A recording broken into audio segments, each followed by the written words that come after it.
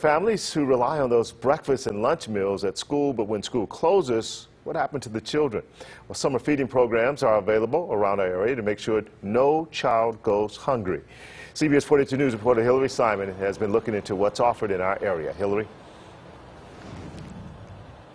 Well, Art, we talked this morning about Jefferson County and Shelby County schools and what they offer.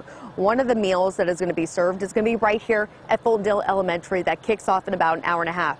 Hoover City Schools also has something going on. This is their second year with the summer feeding program. Last year they had just one location. This year now they have four, so they're expanding. They're serving only lunch Monday through Friday at most of their locations. Now, the Child Nutrition Program Director for Hoover City Schools tells me 25% of their enrollment is in need, and research has shown that the families they serve need this help. She says last year was very heartwarming.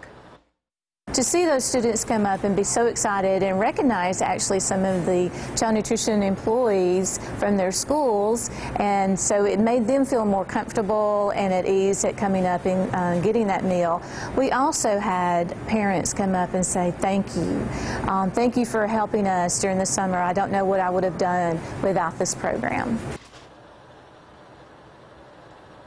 Now, there is no registration. As long as you're 18 or under, you qualify for free lunch, and you don't have to be a Hoover City Schools student. Now, as I mentioned, Jefferson County Schools is serving breakfast and lunch. There's also a local nonprofit here in Jefferson County that's going to be serving those free summer food.